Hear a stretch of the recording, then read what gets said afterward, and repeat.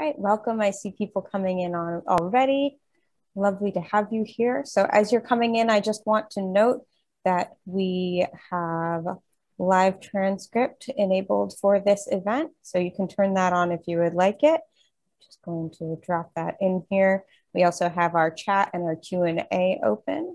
I'll be telling you more about that in a minute, but feel free to chat to other people who are in the event. Let us know where you're tuning in from. And if you have any questions for Matt, you can drop those in the Q&A box at the bottom of your screen. Don't worry if you're just coming in. I'm going to repeat all of this in just a minute.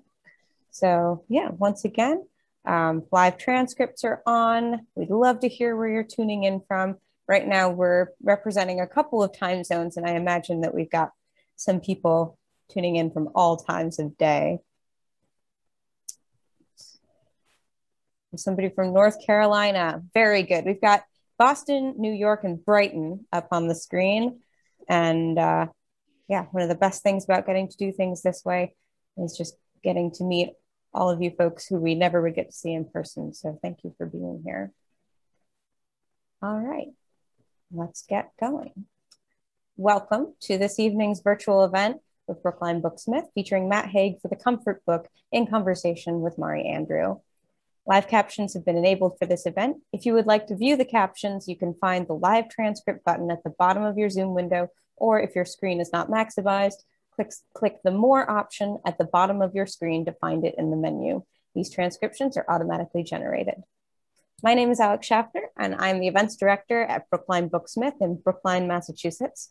Whether you know us well or this is the very first time you're hearing about our store, thank you so much for deciding to be a part of our community today and joining us for our event with Matt.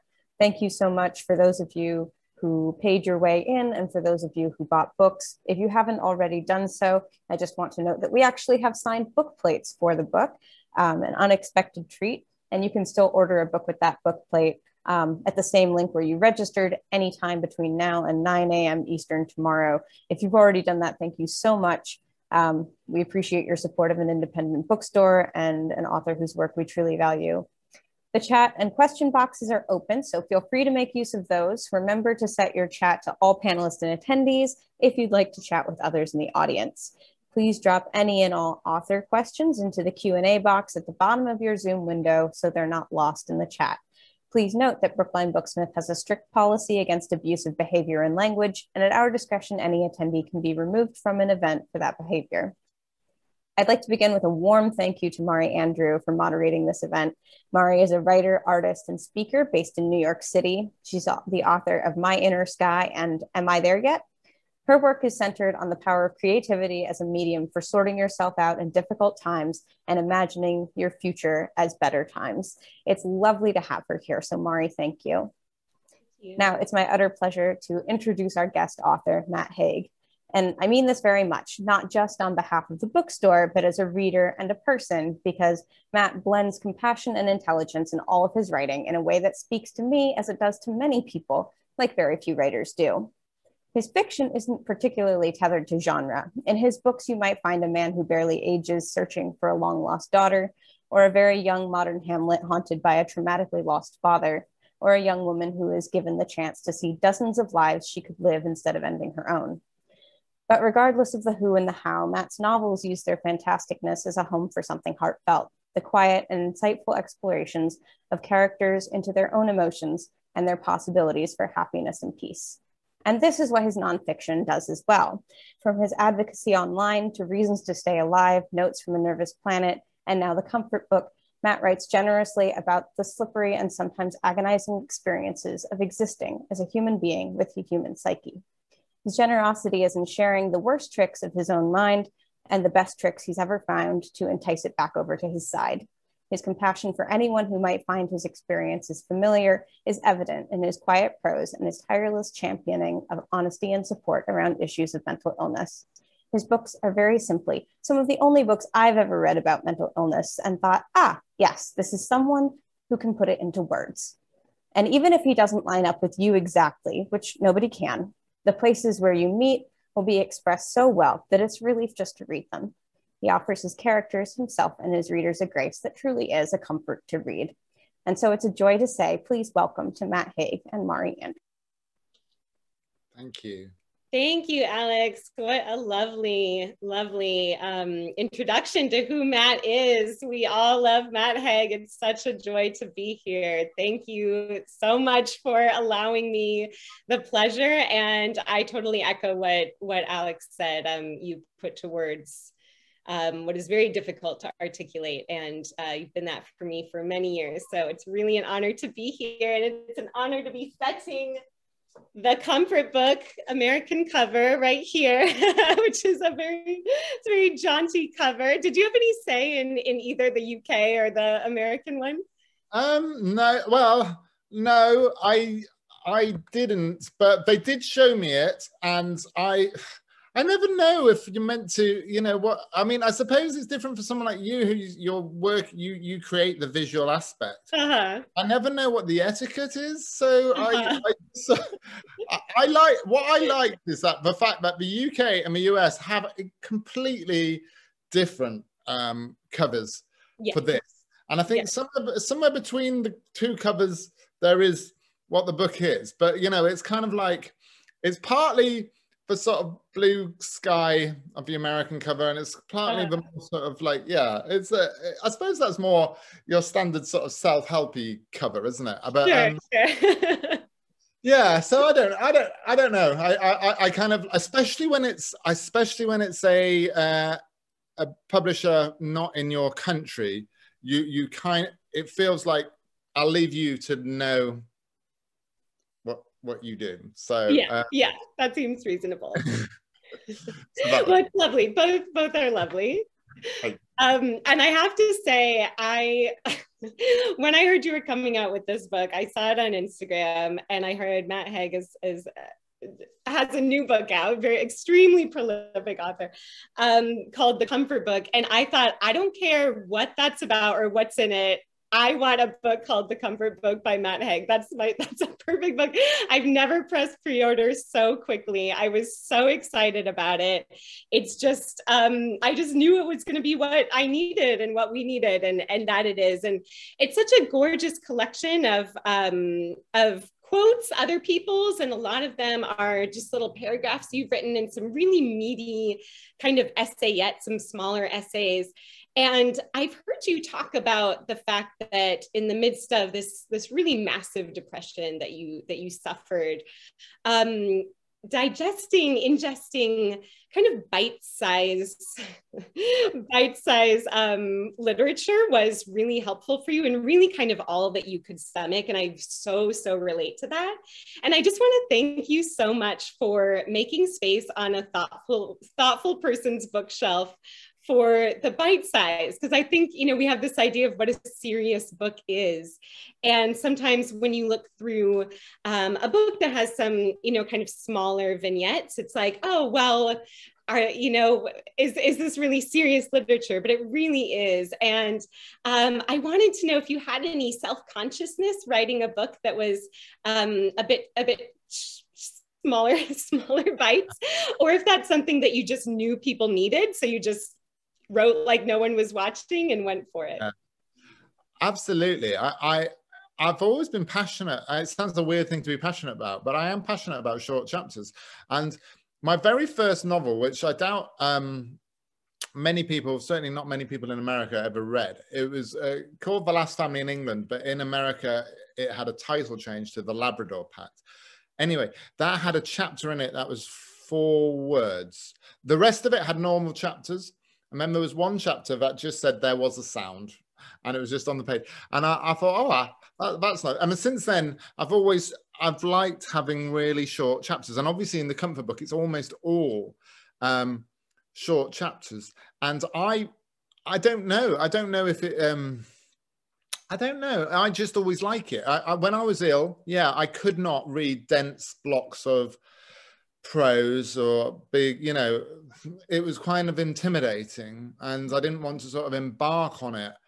So I'd rather these little islands. I used to read books of quotations and just grab them and get what I want. There's also a lovely book called Invisible Cities by Italo Calvino, which is like 100 different imaginary cities that are all kind of based on Venice, and you can pick one and they just sort of they're lovely in terms of the words, but they're lovely that they're just a sort of square of text in the middle of the page. And there's just something so simple and pure about that. And I genuinely like that. I like the visual aspect of it. There's something quite easy. And in a book with comfort in the title, I thought it would make sense to present it in a very easy, accessible, clear, succinct kind of way. So that was my thinking.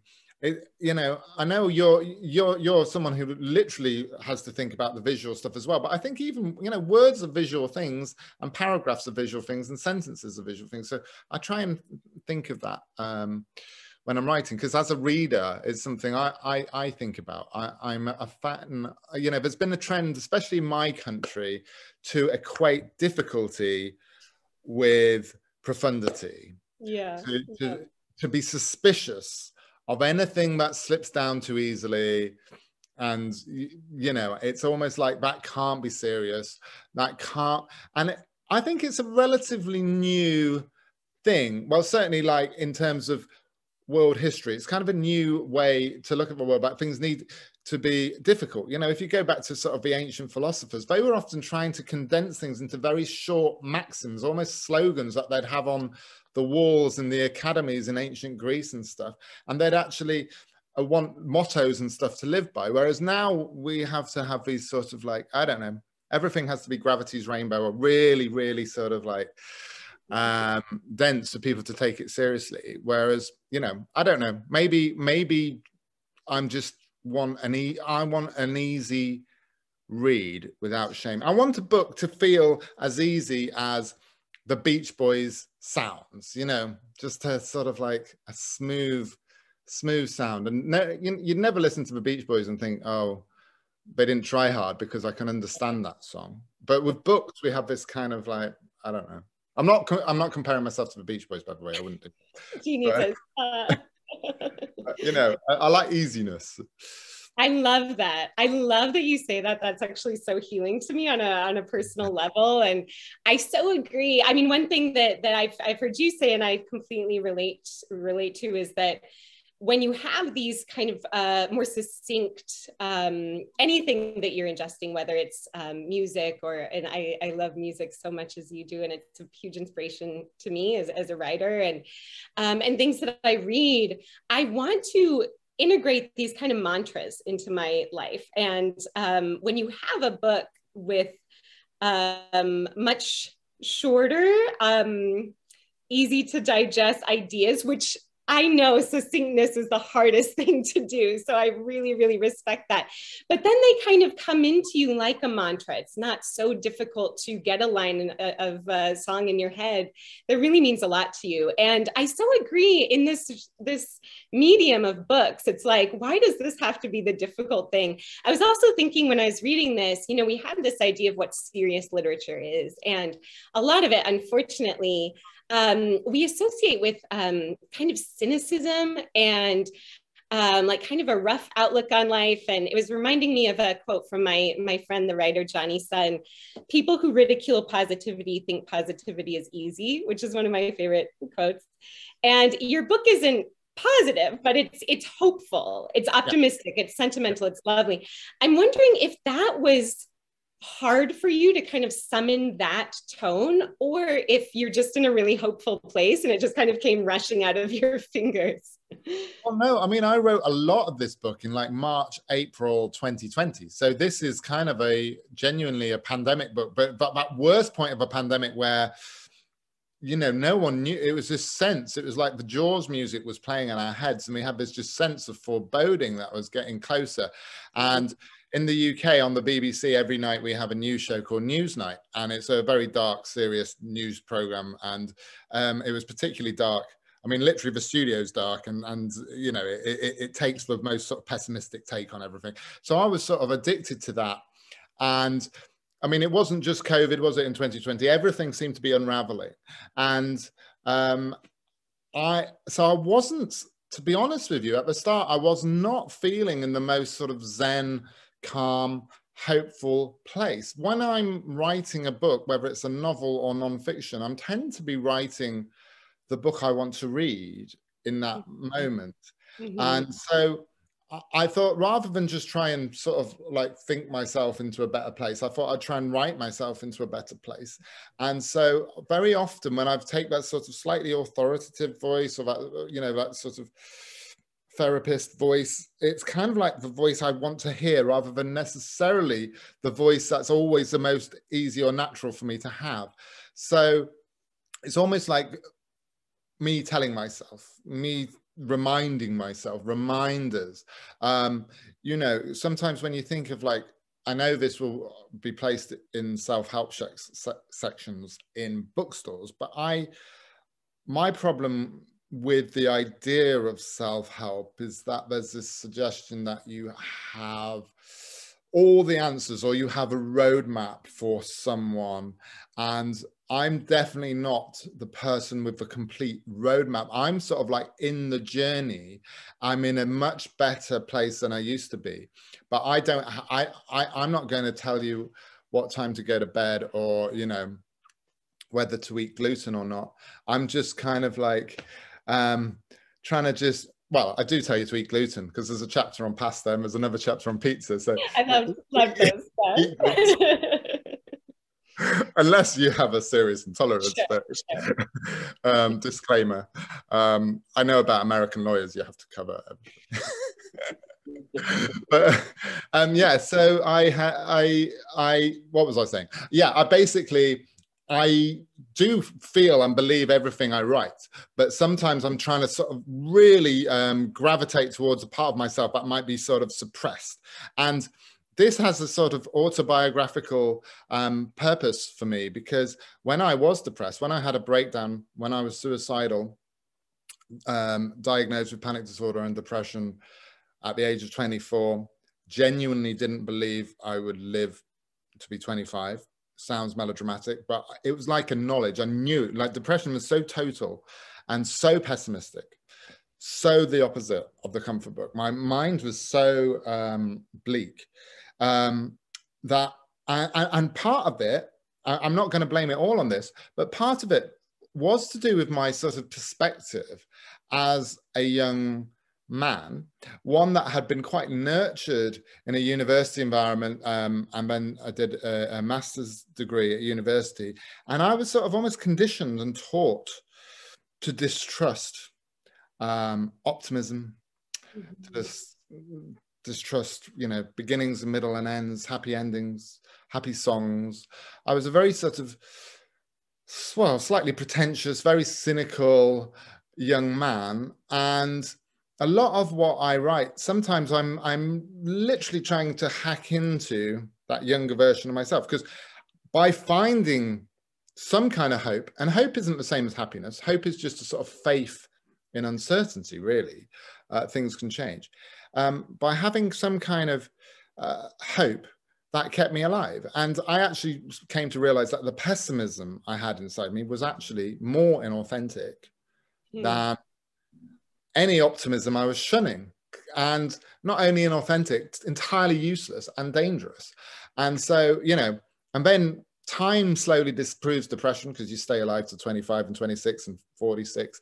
And so I'm continually trying to nurture and grow the happy side of myself. I'm definitely not the happiest person on the planet or anything, but I understand the value in that, in optimism and in hope. So the comfort book, I'm almost like stubborn with it. It's almost, especially being British, I think it's a British thing and a male British thing. To, you know, it's so like, everything has to be so cynical. It's so easy to be cynical. You can go on Twitter and get 20,000 likes just by saying the most cynical thing in the world.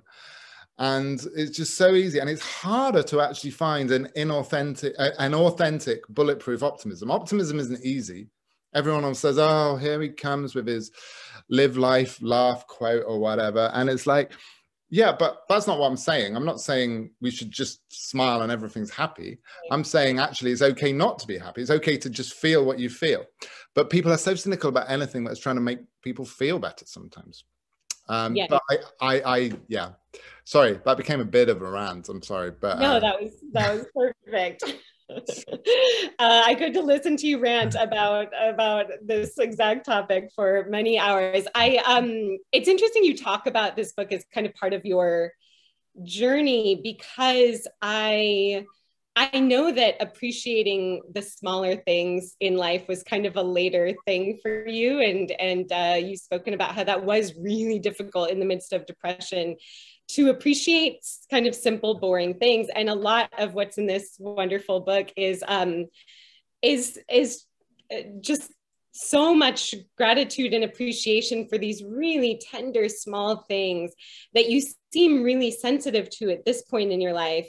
Where does this book kind of fit into your life narrative? Did you ever see it as kind of a letter to your younger self, or is it maybe a triumph over that time, or how do you see it fitting into kind of the way you mythologize your own journey?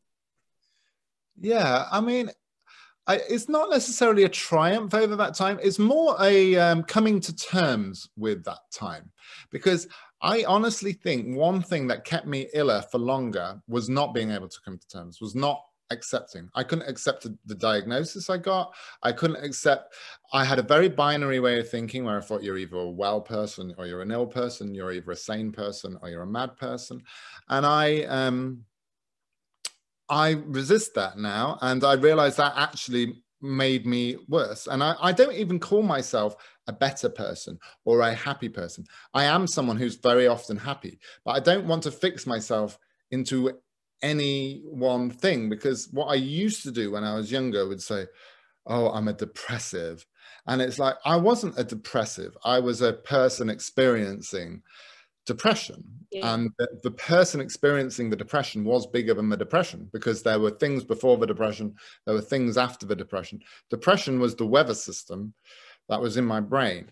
So now my attitude towards that is one of really coming to terms with it. And the way I come to terms with it is to actually see the good things that came out of the bad things, by actually not wanting to relive those bad things. I would not ever want to relive those bad things, but to actually see that I've actually known more happiness in my life this side of depression than I ever did before. I actually wasn't a particularly happy teenager or a child a lot of the time. That wasn't my default setting. It's something that I've had to work on. But I genuinely think I'm one of those people who's actually happier as an adult. I'm happier, and I'm happier post-depression than I was pre-depression. So in a strange way, depression made me happy. It didn't make me happy while I was experiencing it, but the recovery from it gave me a new mindset, gave me more space to inhabit. You know, before I would have actually probably said I was a happy person, but that kind of happiness involved escaping myself, alcohol, even drugs for a while. You know, everything had to be turned up to 10. You know, the sort of most intense, spiciest foods, you know, Tarantino, everything, you know, just full stimulation. And I had no appreciation of new neutrality. I never wanted to just be inside my head for like 2 minutes and just be quiet. And I really realized actually it's not being quiet. You're actually more alive in some ways when you're sort of in tune with nature, or you're having a quiet walk, or I'm lucky enough to live by the sea. So we walk to the sea and just find a beach with no people on it. And I love that stuff now, and I live for it. But I missed the sort of neutrality of existence, of just sort of enjoying your own breath, and just, I'm not going to turn this into a yoga studio, but you know, that would be amazing. A guided meditation with that. A guided meditation. Yeah, no, I've been talking about breathing techniques today, actually. There is a thing called square breathing, which it's useful. Have you heard of square breathing? Oh yeah, I'm a practitioner. Yeah. Yeah, that actually works. That actually, you know, it's not doesn't work for everything, but if you're in a panicky moment, if you can force yourself. Anyway, sorry, I am turning this into a yoga session. It's wonderful. Yes. Count of four, right? Yeah. Visualizing a little line. Yes. Everyone do that before you go to sleep tonight. It's beautiful. What you're saying reminds me of one of my favorite parts in a little essayette here, Love/Despair, where you say, my love of life stems almost directly from despair, in the sense that I am grateful for better times, having known terrible times, but in a deeper sense too, in the sense that pleasure and despair are contained in the same whole. And when we start to see the connections between all things, when we see how opposites are contained within each other, when we see the way everything connects, we can feel more empowered at our lowest points. I really love that so much. I'm so interested in the relationship between pain and joy. And I agree. I mean, I think about the times of my life I never would have asked for and were so debilitating. And being on this side, the level of joy I can experience. And it's not, I love this because it's not about, oh, to know great pain is to know great joy. It's not like a platitude, like, oh, you know, this pain has a purpose, which I'm really uncomfortable with the idea of that, but just that it's part of a whole life, right? It's like when you're experiencing this deep pain, you're like contributing to the wholeness of your life. And with a more whole life, you're going to feel this like deeper joy. Yeah, absolutely. It's like a scientist who says that they can literally, if you understand fully a grain of sand, you can understand the entire universe. I think you can take a moment in your life, and within that, if you could turn that moment into a molecule, you would actually see traces of every single moment in your life. You'd understand your entire autobiography within that one moment. And even, you know, even depression itself, there were moments of beauty and wonder, but they weren't moments without pain. You know, my depression was very 24/7, but there were times when I'd look at like, and if I explain this to someone who hasn't gone through depression, sometimes they'd think I'm like being, I don't know, too flippant or too easy, but there genuinely were moments where I would take the rubbish out, take the trash out, and I would just catch a glimpse of the night sky. And we were living in the north of England, which didn't have much pollution, and would be this clear night sky. And it wasn't like that would make my depression dissolve or anything, but it was almost as if the world was making itself more beautiful.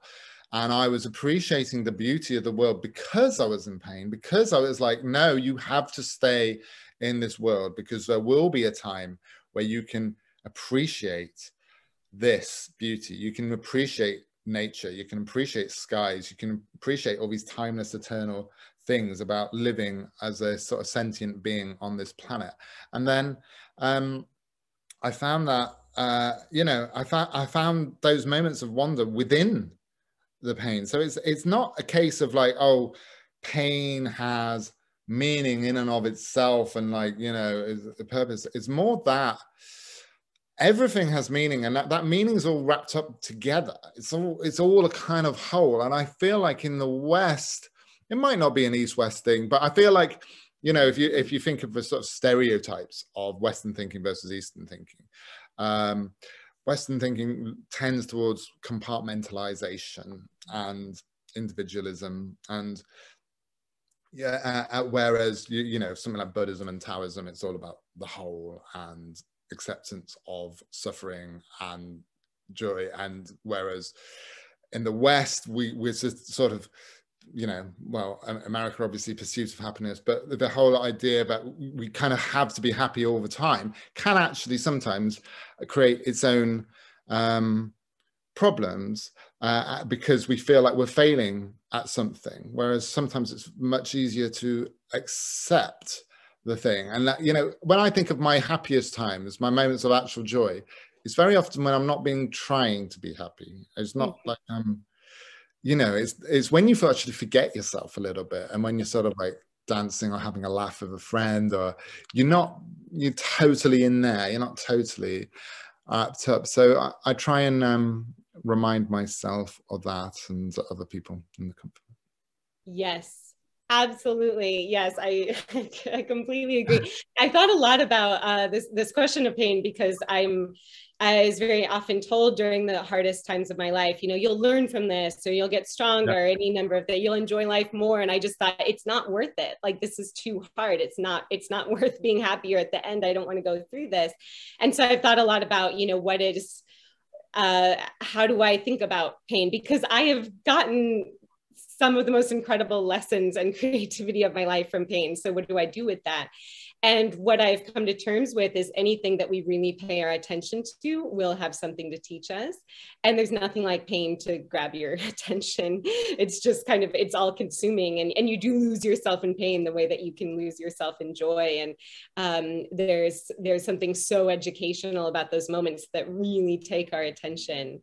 I was wondering, because you said that you have become in your journey so much more sensitive to these beautiful, small, tender things, nature and breathing, and just the little boring moments that you wouldn't have appreciated in your 20s.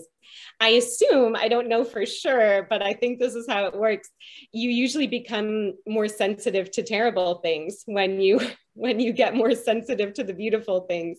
And I'm wondering, as a now more sensitive person, how do you cope with a world where the news exists and where criticism exists and where social media is so intense? How do you cope with all that as a sensitive soul?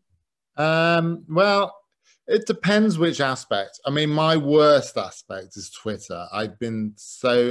It's my 1 week. This is why I would refrain from saying I'm a self-help author, because if I was a self-help author, I would actually practice what I preach and never go on Twitter. Twitter is a net negative. I am absolutely sure. I mean, there's great things about Twitter, obviously, and you connect with people, and it's great for awareness of social causes, and there are positive aspects. But I think from a mental health perspective, it's addictive, it's aggravating. You know, when they did those non-ethical experiments on mice and rats and addiction back in the 1950s, the mice don't get addicted if they get a treat every time they press the lever. They get addicted when, more often than not, they don't get the reward for pressing the lever, but occasionally they get the reward pressing the lever. And I think that's social media, isn't it? It's kind of like most of the time, it's not worth it, but and occasionally you'll have sort of a moment of a really great conversation, or you'll set the world on fire with a thing that you made, or someone will find you really funny and you'll be like, oh, that's good. And then, and most of the time it's like, especially on Twitter, it's kind of like, yeah, I mean, I think, I don't know, I used to genuinely, it sounds really silly and patronizing, but I genuinely used to enjoy Twitter when I had less than when I just had a few thousand or a few hundred followers. And then when you get into like a lot of followers, Twitter's almost impossible, really. And I'm a strange mix of kind of like sensitive but also opinionated. So that's a good mix. It's a bad mix for Twitter, though. Sure. Not a healthy mix for Twitter. So I would forget that I haven't just got 100 followers. I've got like, you know, a few thousand. So I would type away and then say something and yeah, get into. Someone would just come and I'd go back, and I don't do that anymore. I don't fight on Twitter too much anymore where I can help it. And I had 2 months off Twitter actually earlier this year. Nice. I'm planning to do that again, and I'm planning is terrible, isn't it? To plan, it's like planning to stop drinking. I'm planning to delete my account at some point because it serves no practical purpose. I think actually, you know, people say, oh, you just have it like for your business and marketing. I'm pretty sure, if anything, it actually puts people off buying my books if they follow me on Twitter, because they think, well, he's annoying. So Whereas I don't, I mean, you're more an Instagram person, aren't you? Yeah, because it's I really like Instagram. I know Instagram has its problems, and I know it can sort of make people compare themselves to other people. It has that aspect of it. But for me, as middle-aged writer man who's not there to sort of like, you know, get loads of likes for my pictures, it's nice to just sort of play about with words on there. And I find people, it may be a little bit fake, I don't know, but I would prefer fake positive to that fake fury of Twitter. You know, if you're going to pick a fake, give me that. Yeah, pick the good one, right? You strike me as someone who has like fun on Instagram, which I'm trying to get back to. It seems almost kind of like a playful scrapbook for you. It doesn't seem like you're too attached to the outcome. It seems like just a nice place to be for you. Yeah. Do you go in with much intention there? Is it genuinely as fun as it looks? No, I find it funny, like how people imagine that everything must be constructed. And like, I know there's a cynical aspect to, you know, a good kind of cynicism where you have to, you know, if someone, a reality TV star is drinking a product of something, you want transparency about what they're doing. So people are cynical. But I celebrated my birthday recently and I put a picture up of my birthday on Instagram, and it was me having with a bike and a birthday cake, because I got a bike for the first time since I was 8. Oh, nice. And a birthday cake. And then someone said, oh, you got given that bike as a gift and it's an advert and you should come clean that it's an ad. And that cake was, and it's like, not everything you see, it's not all the Truman Show. You know, some people are actually, sometimes it's just a photo. It's not always a conspiracy. It's sometimes a person having a birthday, and that was a bike that my kids got me for my birthday. But yeah, so in my case, I probably need to be a bit more professional now about it. But yeah, normally it's even me. What I like to do is test things on Instagram. I find Instagram a good, I don't know about you, but it's a good, you get an idea of what will work and won't work in a book or things. And I often use Instagram stories to test out titles or concepts, and I'm always quite open about what I'm working on and things like that. But yeah, and the comfort book, I mean, the comfort book, a lot of the comfort book was tested on Instagram. And like, if it, you know, I was sort of almost focus grouping it, where if it wasn't, you know, doing very well, I think, do I need that chapter? And so and it's interesting to see what people respond to and how they respond to it, as I'm sure you find yourself, because it's not always predictable. It's sometimes you think something's really great in your head and you'll put it out there and no one else will really connect with it. And then other times there'll be a thing that you do kind of lazily, and then people really are, oh yeah, that's right. So I find that interesting. It's something that, you know, when I started writing professionally in 2004, you know, social media as it is now did not exist then. And so I really, you know, value that as a way to not have to wait and hold your breath until a book is out in the world to have any idea of how people are going to respond to your stuff. So it is kind of nice. And I think it's democratized the writer-reader relationship, so that it's more back to the campfire. It's kind of like you're actually, well, if you're open to it, you can listen to readers. You don't have to obviously conform to what they're saying, but it's sometimes interesting to listen to why they think a certain thing, and, you know, to hear other voices. Yeah, I did it a lot with the Midnight Library, actually. You know, I was working on different ideas. In fact, the in the Midnight Library came out of social media, because I didn't know whether it should be Midnight Library or the Midnight Library. And it was one of those things that I'd overthought. It's like, I'd overthought if it should be the Midnight Library. Of course. And it was, I can still remember, it was literally 66-33. 66% wanted the definite article. Wow. The people spoke. The people have spoken. Yeah, so I had my evidence that I should, but you know, so in that sense, I did just go with the majority decision because I didn't have strong feelings either way. But sometimes I will, like there's a novel I'm working on at the moment, which is possibly a sequel to Hansel and Gretel, kind of like a Gretel story, but in the modern world, or in the 1980s, and Gretel and overcoming trauma. And people aren't really getting it, but I'm still convinced that I can actually find a way to make it work. So sometimes it's a test of your ideas. If people aren't liking it, but you still feel passionate about it, then that's probably telling you something that you should actually pursue this, because they're not quite seeing what it is yet when you just said that. But you know, even the Midnight Library had a bit of that at the start. It's like, well, hasn't that been done a million times? Parallel lives, da da da. But so you sometimes just have to know your own the energy inside you. That's the bit that people can't see, isn't it, from social media? They can't see what you could do with something, or the passion you have for something, or that. So you sometimes have to trust yourself too. Right. And your intuition seems to have served you very well.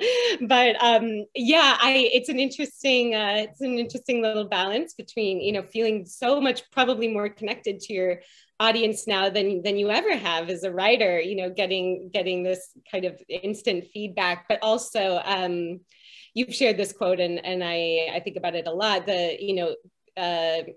paraphrasing Plato, that ideas are more interesting to debate than people. And when you are on social media, you become an idea. You're not really like a full human anymore. So you can feel so connected to your audience, but the audience is an idea too. You know, they're kind of abstract as well. I have time for one more question. Time is flying by, but I wanted to get this in selfishly because it was about my favorite essay. It's called Negative Capability, which Keats coined, and Keats is my favorite poet. So I freaked out when I saw this, meaning when someone is capable of being in uncertainties, mysteries, doubts, without any irritable reaching for fact and reason. I loved that. And I see that as kind of a through line of the book. You're not a self-help guru yet, although you have some very Zen ideas about detaching and releasing control, which I love very much. It is easier to sit in negative capability when things are going really well. It's like, what wonders could fill my life today? And of course, it's much harder when you're in the depths of despair or, you know, a pandemic. I'm wondering how you embraced the not knowing as a way to move through hard times.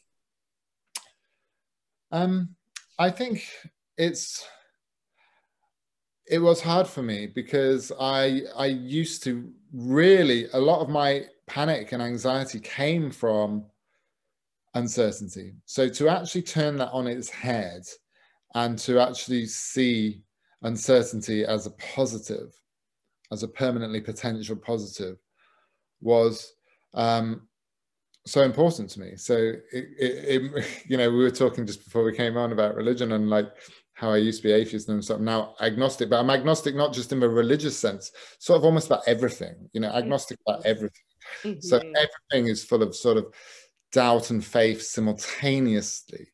Like I feel like I feel like uncertainty is about I don't know who said it recently, but said something about how the ratios change. It's only the ratios that change. Everything else, it's all the same. Everything contains hope and despair and happiness and suffering all at once, but it's just that the ratios always change. So there are jokes and smiles and laughs in a funeral. There's sort of jealousies and sadnesses at weddings. You know, everything's all kind of contained everywhere we go. And I think embracing uncertainty is kind of, there's a certainty, paradoxically, about embracing uncertainty. And that certainty is that change is real, everything's in motion, and within every single thing, there is every single thing. So whatever is thrown at you, there will somewhere within that, if you look for it, be something to hold on to. There will be something that can sustain you long enough to get through it. And I genuinely believe that. And I wrote a book called Reasons to Stay Alive about a period in my life when I didn't believe I had any reasons to stay alive. And that was because not because I had too much uncertainty, but because I had too much certainty, because I was certain of wrong things. I was certain everything was going to be catastrophe, and I was certain I was going to be in a straitjacket and or dead and all of that. So uncertainty is just accurate. Uncertainty is accurate. You can never know. We're not Nostradamus. We can't ever know the future. So it's about embracing our limitations and actually being okay with that. And you know, we wouldn't want to know everything anyway. Can you imagine a world where you knew everything? It'd just be like reading a book for the 70th time. And you know, that's what we're here for. That's what keeps us turning the pages, isn't it? Uncertainty.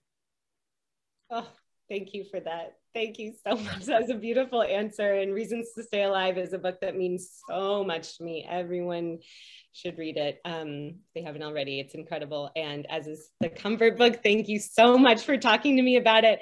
I'll turn it over to Alex now for audience questions. Oh, thank you both so much. This has been a really lovely conversation to get to sit in on. And we do have some really excellent audience questions. So just as a starting point, SM says, how do you choose to be so authentic in your writing? Do you view it as a choice? Well, I'm very pleased that you feel I am authentic. I feel like, you know, truth is the most important thing, even if you're writing fiction. I feel like you don't have to write perfectly. In fact, you can't write perfectly. There's no such thing as a perfect novel. And you kind of, what the most you can hope for is to try and mean what you say and try and be authentic. And I think if you're authentic in something, and I don't mean authentic in the sense of realism or describing a scene accurately or describing a wallpaper accurately. I mean, some sort of emotional authenticity, then people are going to respond to it. And yeah, I mean, I wouldn't say I always succeed at that, but I always aim for that. And I think part of it with me comes again from years of actually not being like that, from years where, I don't mean just in writing, I mean in life. I went for a long time not being honest with myself or with other people about my own experiences, for instance, of depression. I used to pretend I was okay when I wasn't okay a lot of the time. I used to pretend to be a certain type of man that I wasn't, to be interested in sports that I wasn't, just to survive at school. You know, a lot of school years for everyone, I suppose, is a kind of wearing masks. So, and I saw a lot of the harm that caused me and caused other people. So I do make a kind of almost rebellious point about really heading towards sort of emotional truth and honesty, because I can see a lot of harm that's done by people masking emotions, masking things. So, and I feel like books are a relatively safe space where you can do that. You know, the book I wrote about my depression, Reasons to Stay Alive, as I was writing that, there were members of my immediate family who did not know what I was going through. And yet somehow I felt almost like Clark Kent after he's gone in the phone box. I felt like I could like have this strength by writing that I wasn't having in normal face-to-face conversations. So I feel braver in writing than I do often talking to people, or not Mari, obviously. She brought out my true self. But yeah, I'll still often sort of struggle with, I'll get nervous with people, whereas I almost adopt a sort of super strong voice sometimes in writing that is kind of like a real part of me, but a part of me that's often hidden. So yeah, I'm aware of that. But yeah, that's very nice actually. Well, in the writing, it's interesting because you get to sort of create the terms of engagement when you're working through something that's with you first before it sees anybody else. I think that the real-time reacting to other people's responses really changes how you're able to communicate things. Yeah, that is true. I mean, and even though I use social media to sort of like get feedback, I still think there's something that when you're on your own with a Word document, or as I used to do Notepad for ages. I used to sort of romanticize the writer's life and feel like I should be actually writing. A special pen. Yeah. Yeah, it's something where it's very private. That act of writing is always, it always feels kind of alone, but in a good way. It's kind of like you can just do what you want, and that doesn't really change whatever stage you're at in your career. It's always just you and the Word document, and then when you publish it, that's the bit that changes, but the actual, the writing's the same. Well, that leads really nicely into a question we have from Veronica, who says, how do you deal with negative criticism? Do you feel affected by it, even if you get many more positive comments about your work? The thing is, the more positive comments you get, the more negative comments you get. I mean, that's just the law of averages. And so it depends. With me, I fluctuate a lot. I don't know what other people are like, but I fluctuate a lot. So sometimes it doesn't get in at all. Like I sort of like feel like bulletproof and nothing can get in. And then I'll have patches, whether it's because I'm like tired or weak, or I've been struggling with an idea, or you know, things aren't going too well, or I've been ill or something. And then, yeah, I'll be honest, it does sort of get in. You know, I am kind of thin-skinned in good ways and bad ways, but I'm getting better at dealing with that. I think, you know, the sheer volume of positive and negative I've had within the space of this year has been like intense. I mean, but for instance, like 5 years ago, I wouldn't have been brave enough to write a book like The Comfort Book, because I would have thought it'd be setting myself a little bit too open for like people satirizing it or mocking it. And I almost like, when I'm writing something like The Comfort Book now, that's almost like a not an incentive, but it's so, it makes me so determined to write it, because I feel like, well, this is the book I want to write, and those negative voices are reasons, you know, to ignore them, because, you know, I used to be like that, and I wanted to embrace that side of it. So sometimes the criticism is almost useful, because you can work out, you know, sometimes there's valid criticism, but very often there's a different type of criticism. And when you sense the kind of wrong kind of criticism, it can be a fuel for you to sort of be stubborn and ignore it. I haven't explained that very well, but yeah, I need to write it down. There you go. And Veronica actually has a second question, which I will ask, because I think it speaks a bit to what you were saying there at the end, about the expectations that people set on writers and other people who are publicly speaking. Veronica says, I feel like these days people expect that writers or anyone with a high number of followers use their platform to express their opinion on important political, social, economic issues that happen in the world. How do you feel about that? And have you received criticism for not speaking out on any of these topics? Well, you know, it's kind of a trap. I mean, I feel, yeah, I mean, I felt pressure to speak out on things that I don't feel qualified to speak out on. I think a lot of people, and then of course, the response is, well, you should educate yourself on that. But there's about 20,000 crucial issues that we all need to educate ourselves on. And we either want to sort of make change for good in an area that we're passionate about and that we actually feel qualified to talk about, or not. So I used to be the type who felt like I should have an opinion on everything. And this is a sort of Twitter mentality. And you end up wading into issues and being cross about things that when you really stand back, you think, why am I engaging? What new thing am I adding to this conversation? What change is that actually creating? And when you start to sort of analyze it a bit, it makes you a little bit more careful with the issues you get involved with. and not get involved with. Obviously, there are important major social issues where you have to have an opinion, or you have to, you know, comment on, you know, racism, misogyny, you know, things like that. But when it's every micro thing needs, every statement coming out of a politician, or, you know, during the Trump era, every single tweet would have to be commented on. It's like, everything's so micro and in the present.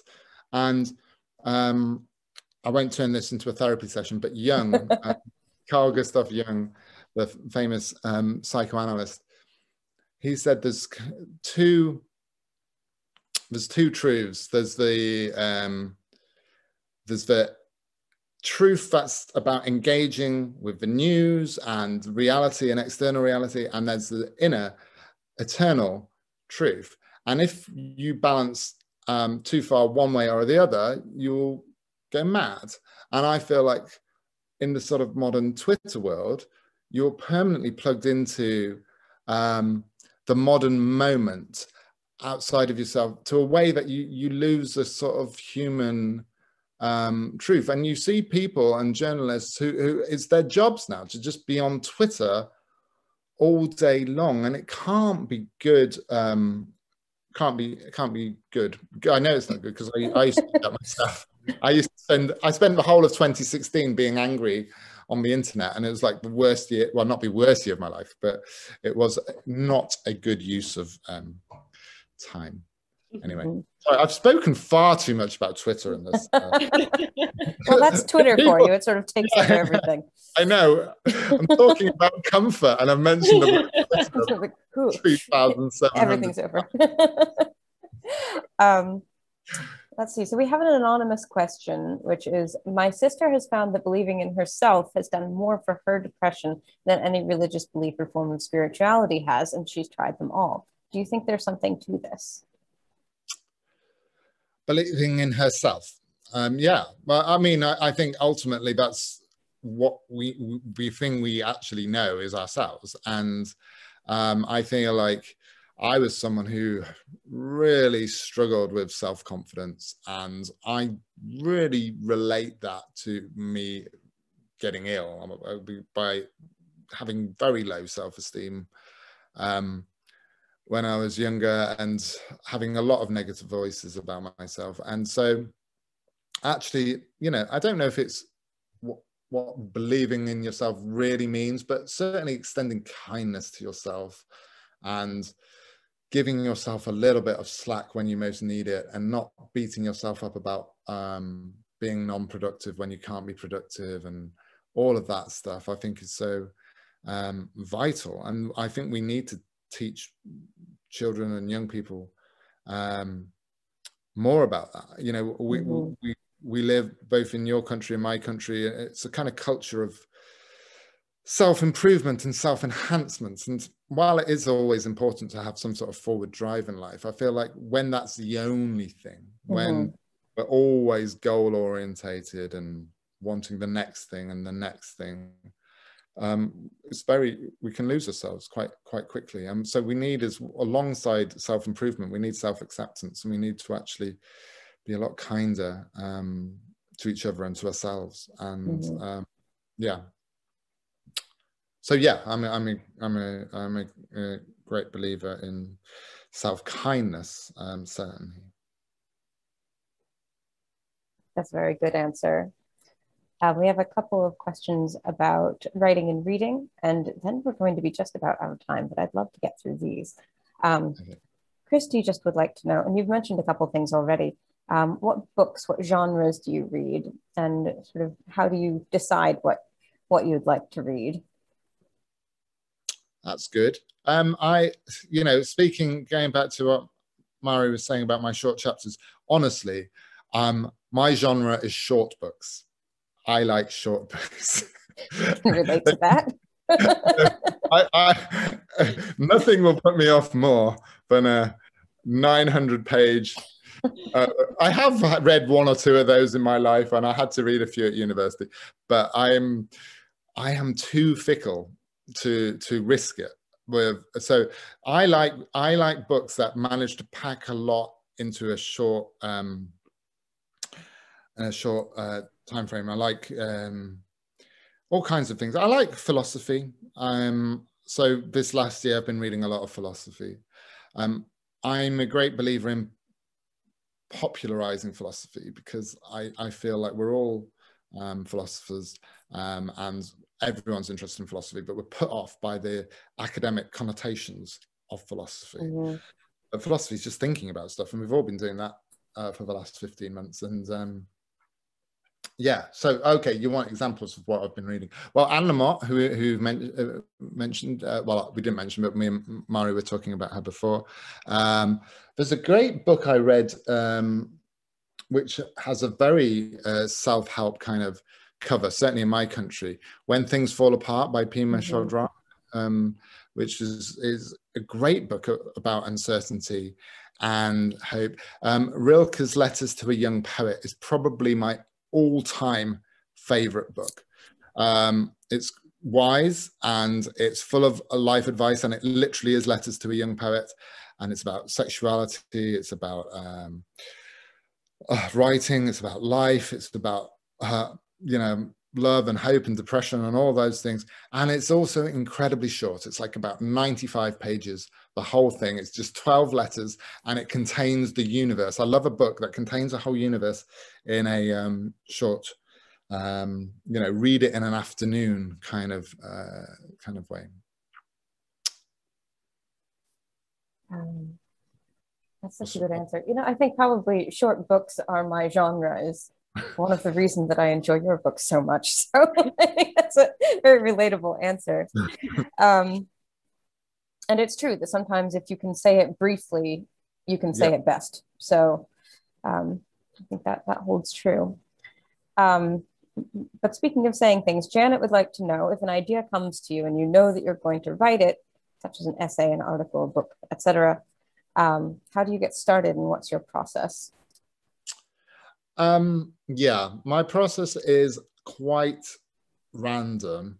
I go through periods of not writing or producing anything, and then being very in it. I'm not a planner, so I will write. If it's a novel, I will just write the scene I most want to write, most interesting. I think the way to avoid filler is to always write the part that most excites you in that moment. So I'm not a consecutive writer. I don't write chronologically, or even logically necessarily. I just sort of write what's there and sort of go with a dream, which makes editing sometimes, certainly with Midnight Library, quite a nightmare. But I feel like it. I can imagine. That's such a structurally complex book anyway. Yeah. But it ends up, yeah, hopefully it ends up with less, you know, empty bits and less sort of exposition of getting A to B, and just try and write what you want to write in that moment. So I very rarely start writing a book at the beginning of the book, or certainly it won't end up being the beginning of the book. Very often the first chapter is the last chapter I write. It was with the Midnight Library, actually. The Comfort book was the easiest book in the sense that it was formless. So I did not have to worry about order at all. I did not have to worry about those things you worry about in novels, about timing, or whether Humphrey is wearing a different type of jacket, or whether it's snowing and then it's not snowing because it's July or something. So I loved writing the Comfort book because it was literally just writing the bits that are normally my indulgent bits, where I'm sort of stepping out and philosophizing, but it was a whole book of that. So I really liked it. It was a very me kind of book. That's so interesting. I was actually wondering about last thing. We have thunder here, and I know that it's late there, but I always find it so curious with your nonfiction, sort of the choices that you make about the placement of each like tiny essay or piece. How do you arrive at sort of like the rhythm of what you're sharing? How do you get those pieces into the order that feels correct and complete? I don't know. It is a feeling, I suppose, isn't it? I suppose it's a bit it's like music or something. I'm not saying I like music, but it's kind of like a balance. With the comfort book, it's interesting because originally there was a kind of structure in the sense that I was going to do it around the 4 elements. So there's 4 parts in the comfort book. So it was going to be fire, earth, water, air. And I abandoned that because I thought it was a bit pretentious, and also a lot had nothing to do with fire or earth and water and air. So I thought, yeah, that's stretching it. But if you read it, if you really read it, not that you should, but if you reread it and realize I did originally have that, there's some chapters that are all together around the theme of flow and water and rivers, and then there's others that are fire. And I think even the pizza's in the fire section, the flame grilled pizza. So there was kind of, there was more logic to it than it seems. But yeah, I mean, sometimes it's as simple as, oh, this is a long chapter, so I better have a really short chapter after it. Or, oh, this is quite a heavy chapter about philosophy, so let's just have a list after it. And just, you know, it's kind of like, what will my brain want after reading that? Yeah, it's like a mixtape of feeling a bit better. Absolutely. Yeah. It's like a comforting DJ set. Oh, thank you both so much for being here. Matt, thank you for this new book, and for all of your wonderful work. And thank you to everybody in the audience tonight for sharing your evening with us. I don't know if Mari and Matt, you have anything else that you wish to say before we end for the evening. Great, Alex, and it was absolutely wonderful to chat to you, Mari. It was so brilliant. And yeah, I've been looking at Mari's art on Instagram, and I love everything. We need a Mari Matt collaboration at some point. Oh my gosh, dream. My dream. Thank you so much, Matt, and thanks for staying up. This was a joy and an honor. Like I said, I've been a big fan for years, is an understatement, and it was really lovely to talk to you. Thanks for your thoughtful answers. Gave me a lot to think about and breathe about. Absolutely. Thank you, guys. Thanks. And I can't wait to do real life event with you guys at some point. That'll be great. Yes. All right then. See you. Bye, everyone. See you all then. Bye.